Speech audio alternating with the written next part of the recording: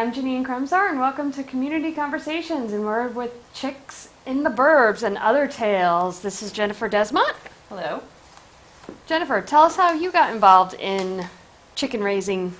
I asked my husband quite a few years ago if I could have them, and he was totally against it. I just wanted to be able to have fresh eggs for my family, and eventually I kept talking about it, and he just said, whatever makes me happy, and it was downhill from there. Oh, what a good guy. I got into it about 10 years ago when my kids decided that it would be fun to do a raffle out at the East Haddam Fair. And we ended up winning the raffle on Labor Day weekend. So 3 o'clock in the afternoon, I'm running out to East Haddam on Labor Day itself and picking up 6 chicks. And my husband's running to Home Depot to find something to store them all in because we didn't know what we were doing before the winter time too. So that's how we started in it. Nice. So right here we have store-bought eggs, and just to let you know, store-bought eggs can be up to 9 months old.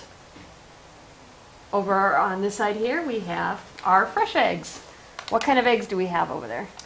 We have an olive egg, which is the darker green. We have an Easter egg, the lighter green. And then we have a small bantam egg in the front, which is the bird that I have here in the crate. And then we have the large white eggs are your leghorns. Or my leghorns, yep. The lighter brown are her buff Orpingtons. Yep. What are the rest of them? And then we have sexlings. Sexlings are mainly hens, not roosters. And then we also have what they look like cracked. And we have a cracked one on the right that is one of the 9-month-old eggs. And you can see it's a lot more watery. It doesn't hold together. And on the left side, we have one of our eggs that are only a day old, and they are actually kept on a counter, not in a refrigerator. It's not as watery, and the good thing about that egg there is that you could poach it without salt water, without vinegar, and it will all stay together. We also have different types of feed and treats and mealworms and everyday feed to give to them, scratch, because it is important that chickens actually have dirt for their gizzards because they can't digest food. Tell us about your coop. What kind of coop do you have? I have a 5x6 coop. It looks like a mini barn. It has 4 windows to open in the summertime, so it cools off in there. It has the chicken door on one side. It has a human door on the other side, so you can go right in, clean it out, do what you got to do in there. It has 6 nesting boxes, a big roost going across, which is, I use 2x4s, so in the winter they can fully lay on their toes and keep them warm. I do have little curtains in there for decoration. She's the cute type of Yes. coop. What do you have for a coop? My coop is actually a Rubbermaid shed. Oh. Yes, it's got actually 12 nesting boxes, one for each girl. Yep. And then the roosting posts in there because it's very important that they are not laying on the ground at night. Right. For fear of mice or raccoons or anything else to get a hold of them. We also have ventilation, which ventilation is very important for the chickens because their respiratory system is highly vulnerable to different moisture levels, including ammonia, the mold, anything like that. Any moisture that can build up inside the coop Right. can affect the chickens, and chickens are very prone to respiratory diseases. You can usually tell when a chicken has a respiratory disease because their nostrils actually clog up and their eyes actually almost film over, and they can also have a tendency of losing feathers during that time too. Really? My chickens molt a couple times during the year, but as long as in the wintertime chickens don't have any drafts inside the chicken coop, they're not going to be exposed to any frostbite or bad weather or anything else. Chickens can last up to 30 degrees below zero on any given night or any given day in New England. Usually the brown egg layers are the hardier eggs because they're northern birds, where southern birds like the leghorns don't do so well in the cold New England weathers. How many times a day do you feed your chickens? Probably twice a week. Twice I a week? have a huge, it's like a 6-inch PVC feeder that we built. And then I also have a couple hanging feeders, so it's just easier for me. On Sundays, we do the cleaning of the coop. We make sure everyone's got fresh water. The food's filled up to the top. Mm-hmm. Every day, though, I make sure they all have fresh water. That's very important. They always have to have fresh water, food supply, and they're let out of the coop first thing in the morning. As soon as the sun comes, they're screaming to get out. Oh, yes. What special treats do you usually give to your chickens? They get fresh vegetables and fruits, weeds from around the yard. We purposely do not fertilize the backyard, so when we mow, they get the grass. In the fall, they'll get the leaves. We also give them mealworms, scratch, which I also grow in the winter as an extra treat. Anything from the garden that's starting to go, or anything from the inside. I'll even hard-boil an egg. They'll get those. All sorts of stuff. And you know how important it is to crumble up the shells Yes. to get back to the chickens again for the calcium. Right. The more calcium they get, the harder the eggs they get. Right. Have you ever gotten a jelly egg? Once. I tried saving it, but it just started shriveling. Yeah, they just kind of fall apart. The jelly eggs have no calcium, and it's a bird that just didn't get a lot of calcium that day Right. and decides to spit it out. When do they start laying their eggs? It's usually between 18 and 22 weeks. I have had birds that started 26, 28 weeks. It all depends on the individual bird. I've even had birds start at like 17 weeks. But all depends on the breed, all depends on the bird. It's kind of like with you and I when we started our. And is it true that you don't need a rooster for a hen to lay an egg? Correct. And how often does they lay an egg? Do they lay an egg? It all depends on the breed. Some chickens can lay almost every day. Some can lay twice a week. How long does it take for a chicken to incubate? 21 days. 21 days. And how do you incubate them? Do you leave them with the hen? Do you leave them with a broody hen? You could leave them with a broody hen, or you can put them in an incubator. Obviously, leaving them with mama is the best way and the easiest way. If somebody was to get into the business of chickens and being in their backyard and have them as pets, where do you recommend they start looking for information? Definitely on the internet. I did a lot of research before I even started getting into them. There's some people that get into it and they don't know much information, and it's not something I recommend. You should definitely look into and get as much information and knowledge before you start, because the worst thing to do is start off and not know what you're doing. And one good place to start off is the town zoning. Yes. Most definitely. There are areas in the town of Wallingford that does not allow chickens. There's some areas that you can allow up to 12 birds, depending if it's a residential area or not. And no roosters until it's 5 acres or more. Correct. Yep. So very important to start off with the zoning board, also with your neighbors, because sometimes neighbors wouldn't be too keen in the noise that hens make. Hens have a tendency of squawking louder than roosters do when they lay an egg. Right. When they lay, if they see a predator. They're very loud. Right. And it's usually a domino effect. One starts it, and then the next goes, and then it's just a big party. Yep. They're definitely a lot of fun to have. They do become pets after a while. And a lot of people that we know, when they start off with 3, it's called chicken math, and they say they're going to have one more, and they end up with 4, and then they end up with 5. They end up with multiple eggs. The difference between the 2 runs that you can get. A straight run is whether it's going to be either a male or a female. You don't know. Or you can purchase them sexed. You can also get breeds of chickens that you can look at them and tell what they are, which is the sex links. I know the red sex link. The male's yellow, and the female is red with like the stripes. And when do you know you have a rooster? Since it is so hard to tell a lot of times which one is which. It's not a guarantee. I've been able to tell sometimes a couple days after hatch. Sometimes 6 weeks, sometimes you don't know till they're an adult. If they're an inexperienced chicken owner, when will they know? Probably when they crow. Yeah, either when they're going to crow, either when they crow or they lay an egg. And whether or not you got a rooster or not. Right. So it's important to check for zoning. Yes. Check the internet. Number 1 should be zoning. Number 1, definitely Because zoning. if you're not able to have them in your town, or, what's the point? Yeah, if you can't have them in your location. They Right. are not indoor pets. Correct. You cannot make them indoor pets, no matter how hard you try. You cannot make them indoor pets. So they are definitely outdoor pets. They are great in the wintertime, Mm-hmm. as long as there's no drafts. You do have to have some kind of skill Right. with them. They're great for young kids Yep. because it teaches them the responsibility of a pet, plus they get an award back from Mm-hmm. the bird. Although it is a little difficult when you have a chicken looking at you in the backyard and you have a chicken roasting in the oven. And you know you're going to be eating that chicken tonight and you're looking at them out in the yard too. It doesn't faze me. Well, that was our first shock, to explain that to a 7-year-old that we are eating chicken that night and it's out in the yard with us. Have you ever had a chicken be egg bound?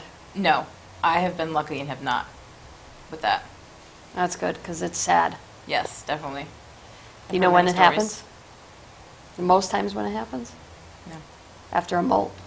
Oh, really? Yes. The two most popular ways for an egg-bound chicken is when the egg is about to pass and it gets scared by a predator or another chicken. So the egg actually twists inside the hole, Okay. cocula, right after a molt. Because chickens don't lay during a molt Correct. and they don't have enough protein, and the egg actually sits a lot longer inside the track. Okay.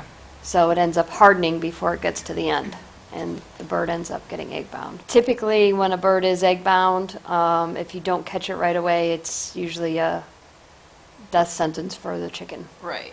There are old-fashioned ways of giving either a warm bath to the chicken, or even getting down and dirty and putting Vaseline right on the end of your finger and putting it right up there. But at most times, if the egg breaks while the chicken is egg bound, the chicken dies of an infection. There's also not too many vets in the area that handle chickens. Right.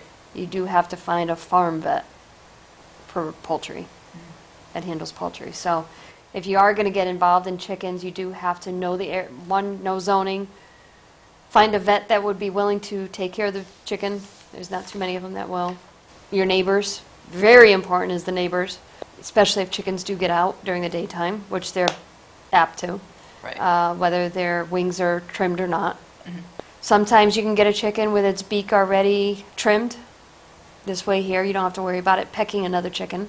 If you do introduce new chickens to your coop, make sure you do it slowly, because they do have a pecking order, and if you disrupt that pecking order, they're not too friendly towards that new bird. No, not So at it all. does need to be done slowly, and it's usually not a good idea to put stray chicks with an existing coop either, because they will end up Right. killing the chick. And that's actually another reason why using a broody hen Yeah. is better, because you can introduce the chicks to the whole flock a lot sooner Yeah. than starting off without using the broody. Yep. Broody hens can be very mean. Mm-hmm. They're very protective, and you can usually tell when there's a broody hen when it pulls out all of its feathers from its chest, so that it's bare skin up against the egg.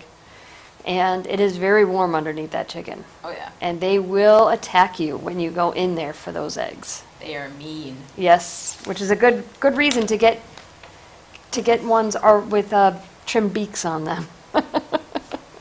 What are some of your favorite things to watch your chickens do? I guess when they're out in the yard just running around. Catching the flies. Yeah, when they're stealing my blueberries from the blueberry bushes, Yep, jumping up. yep. They're great for that stuff. Oh yeah, stealers. Playing tug of war with a frog, Yep, and they rip the frog in half. yep. One finds a worm and they're all running around chasing that one. Yep, yep. And you actually end up becoming like a Pied Piper, because they will follow you. If they know that you have treats in your hand, Oh yeah, they will follow you. yep. How do you call your chickens? I don't call them. If they No? escape from the run, I'll just shake the treat bag and they'll come running back in. You don't call them. No, I mean I'll call them like, hey chick chick, but they don't come running for that.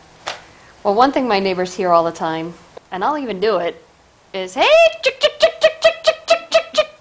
And you watch all these things come flying across the yard. So that's one of the ways to get them back, but usually when they know that you have a treat in your hand, Yeah, they come running from yeah, they wherever. follow. Now, what's some of the common predators that you've seen around your chickens? Wood rats. Mm-hmm. They can definitely, if they're hungry enough and not finding food supply, they will go after your chickens. Definitely birds from above, owls, hawks, Our yard's completely fenced in, so we do luck out with, you know, wolves and stuff like that, but anything can burrow under the fence if they wanted to. If they know there's food there, they're going to go after They're it. going to go after it, yeah. We've had raccoons. Raccoons, I think, are mean.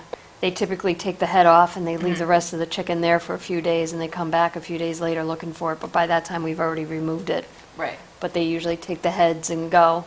We've had owls, we've had hawks, we've had a coyote. The coyote actually helped me break my ankle a few years ago when I went chasing after it. We've had fox. There are fishers located on our side of town. Yep. We do have a 5-foot fence, clear fence, that goes around our coop. We don't have a top on it, but we do have trees that in the spring and the summer and the fall do cover, their branches cover over the top of it. Right. In the summertime, what special treats do you give your chickens to keep them cool? Watermelon. I'll freeze big gallon jugs of water, and I'll put that in their water thing. I also have the hanging nipple thing, and I'll put the gallon jugs in there, so it keeps the water cooler. Definitely a lot of watermelon and stuff like that to cool them off. The run is covered, and half of it is with black. And then there's a big tree, big maple tree that shades it. So sometimes I'll even get a fan out. Help cool 'em off. You fan your chickens. Help cool them off. That I gotta see. One thing that I do, and I'm sure a lot of people know me by this, is I put in the community forums right around Halloween. Anybody with pumpkins and gourds, Yep. and I go around and I pick them up, and because they're left outside, they freeze during the winter time, so they last all winter long, and that's an extra treat for the chickens, is pumpkins. Usually anything from I've had people give me these huge, gigantic pumpkins that my husband had to take out of the car because I couldn't pick the things up. And nothing's left to that pumpkin except that outer shell. Mine will even eat the outer shell. Oh, really? Yes. Watermelons, I remember one time I put a cantaloupe in there, and I was wondering where the cantaloupe went. I found a little piece of the outer. And that was it. Yep, they ate all of it. Yep. They're very, they're great with all that stuff. Great fertilizer. We've had the birds mulch an area of the coop, and we have taken that area and made gardens out of that dirt. Right now that area is probably about 4 feet tall, and that's one of the things that we're going to be doing in the spring, is to fill in my garden with that. And we've had cucumbers grow easily 2 or 3 feet long and very sweet, very tender from what the chickens produce. Probably gone through 3 chicken coops through the years. Every time we move them around the yard, whatever we've thrown to the chickens ends up growing in that area. So we've ended up getting tomatoes and corn in areas that we never even thought that we were going to have anything. Right. Because they didn't pick up all the seeds. We've had strawberries, we've had tomatoes, just anything grow in those areas where the coop used to be. On a nightly basis, how do they know to go in? Do you put them in, or do you Nope. think they learned it after a while? They learned it after a while. After probably a week or so, they eventually went in by themselves, and after that, every night they know to go in by themselves. As soon as the sun goes down, they're inside. Safe and sound inside. And then I just go out, put the feeders in, lock all the doors up, and they're in. You usually stop laying right around 3 or 4 years old, or they at least slow down, where if they were an everyday layer, they start to slow down and maybe produce 2 or 3 a week, and then 1 or 2 a week. Like a sex link. Yeah. And then they slow down altogether. Right around 4 years old, and usually about a year after they stop laying, they die. I've been known to cull chickens, but culling chickens can be dangerous. I've myself been hospitalized from culling chickens, so. But usually we only cull them if they're sick, and we know that they're not going to recover. Right. It's in their best interest. Yeah. Or it's time to put them in a soup pot. Now, you know that there's a difference between a meat bird and a laying bird, right? Meat birds, you cull them at around 6 months. If that. If that. That's really waiting a long time. But usually meat birds don't produce eggs, they don't walk, they eat a lot, they don't fly around, they don't flutter around. They stay in a very small area, but they taste really good. There's a big difference between them and Purdue. What are some of the things you need if you want to get started off with some baby chicks? Well, one thing I know you brought was a heat lamp, because they do have to be kept right around 95 degrees until they're ready to go outside. Good idea, though, with the heat lamp is to keep it well above the area that they're in, because Right. otherwise you don't want them to overheat or anything to catch on fire And there is this Mhm. hook here, so I add extra chain to hold it up. along with this clamp so it doesn't fall. Yep. And those you can get just about anywhere, right? You can get them at Agway, you can get them at Home Depot, Home Lowe's, Depot, Lowe's. You can get those about anywhere. online. Yep. We usually start out with chicks. When we do start with chicks, we usually start inside a fish tank, and we put them in a fish tank. And then this way here, you know, big 50-gallon Right. fish tank. And then this way here, they're protected from all of our other animals. But never upstairs. They're always downstairs. Don't put them in your kitchen. Don't put them in your dining room. Nope, don't put them in your bedroom. Don't put them in your hallway. After about a week, they do smell, even when you clean them out all the time. And they're very dusty. Yes, and feathery, Yes. because they lose that down and they get their feathers in right. Well, they start losing the down right around a couple of days old Right. when they start to get their wing feathers in. And then after that, they really molt and get rid of all that down, and that causes a lot of dust. Big time. Plus, they're noisy. They don't know the difference between day and night yet. Right. Because of the light. Yep. Yep, so the light keeps them awake most of the time, and they scream all night long and chirp all night long, and they keep you going all night long. Me, I haven't done chicks in a few years, for the reason being is I was tired of all that mess. So I like getting chicks right around 17, 18 weeks. This way here I know already that they're hens. Right. Since a lot of places I actually bought a run that was supposed to be all hens, and 9 of them ended up being roosters, and we didn't know till they were about 6 months old when they started crowing. So 9 roosters got culled at that time, but they were good. They didn't go to waste, which is very important. When you raise chickens, do realize that there can come a time that they're going to be culled, Right. but it's also very important that no part of that chicken goes to waste. So, out of respect for the bird, and out of the respect for all it did for you all those years. You're going to need a thermometer, Mm-hmm. chick starter, or you can also buy it in a starter grower. Mm-hmm. And then you're going to need a something to hold the food in, and then a waterer. They need to have fresh food and water at all times. Pine shavings for the bottom, that's what I use. I know some people use paper towels. It's a little wasteful to me. Yeah. Especially when a big bag of pine chips is $5.99. Right. That's about this big. Yeah. That's And real those you cheap. can get at the feed store. Yep. All of this you can get at the feed store. Oh yeah, and it's becoming more popular too. I do like driving around town, seeing people starting to do it and get involved with it, because it is a way for sustainability and self-sustainability and not relying. I remember a TV show quite a few years ago that actually did a show on chicken eggs, and that's where I learned a lot of the material, how a store-bought egg can be up to 9 months old by the time you buy it and bring it home. It's actually not as healthy as a day-old or even a week-old egg that we might get, Right. because the artificial light on a store-bought egg decreases the vitamin D and the vitamin E in an egg, which makes the bad cholesterol levels go up. When you do see dirt on an egg, all that means is that the egg wasn't washed off yet. And why don't you wash an egg? Because then you'll get to take the bloom off of it.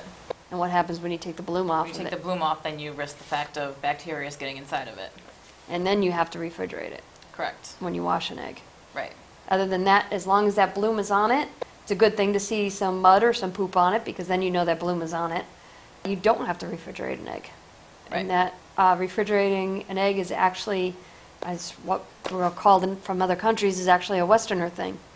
Because in Europe and so forth, they don't refrigerate eggs. Yep. I do refrigerate mine just because I don't want them on the counter. But they're never at my house longer than 2 days, because I do happen to sell my extras. So. Mm-hmm. Yeah, it's a good thing to always sell the extras. This way here, they don't go to waste. Right. The bloom, you really can't see. Where on a store-bought egg, they are washed off and they are refrigerated. And yes, I will not be eating these store-bought eggs. I can't eat a store-bought egg. You can't force me to eat a store-bought egg after eating real day-old chicken eggs. There's a huge difference in taste, texture, just the looks. It's funny when you do feed them certain things that the egg will look that way too. Like if you feed them too much pumpkin, they turn orange. Mhm. Feed them too much blueberries, the shell turns blue, or it'll have blue streaks going through it. I don't know if you ever noticed that. I haven't. I've noticed it Yeah. in their poop. But Yeah, in their poop, yes. Their poop always has whatever they eat, yes. But that poop is actually very good fertilizer as long as it's mixed properly with dirt, because the pH levels can be a little bit higher.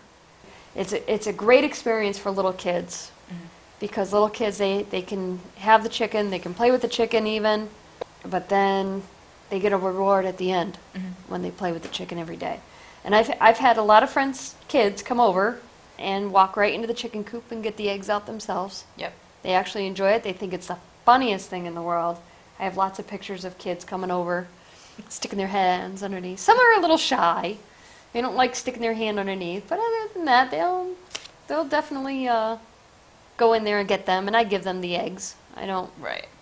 I don't keep them because that's their treat. One funny thing that I see all the time is when inside the egg, when they eat too many worms. Oh, I haven't seen that. You haven't seen that yet? Oh, yeah. My husband sits there and he tries to take it out because he thinks it's disgusting. It's a piece of worm that sits inside the egg.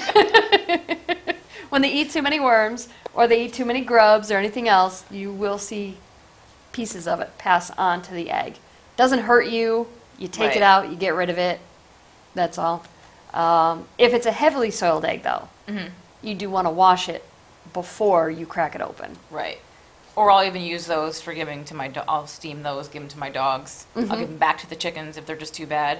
Or if one's cracked, instead of wasting it, I'll just steam it and give it back to them. Yep. So if you could do this all over again, would you? Absolutely. I'd probably start, though, a little bit differently, not getting them as a surprise, so I'd be better prepared, Right. which preparedness would be including, again, talking to zoning, Yep. making sure you're in the right zone, making sure your property will handle the chickens, that it's healthy enough for the chickens. Your neighbors. Your neighbors. What I mean by healthy enough for the chickens is you don't want a heavily fertilized lawn through the years, because the chickens can get sick off the pesticides and the fertilizer. But they're great grub killers and Ticks. hunters of ticks and fleas and all that stuff. But I would definitely do it again. I'd probably buy a bigger yard to have more of them at this point. Yes, you can have more. Yes, that chicken math again. What about you?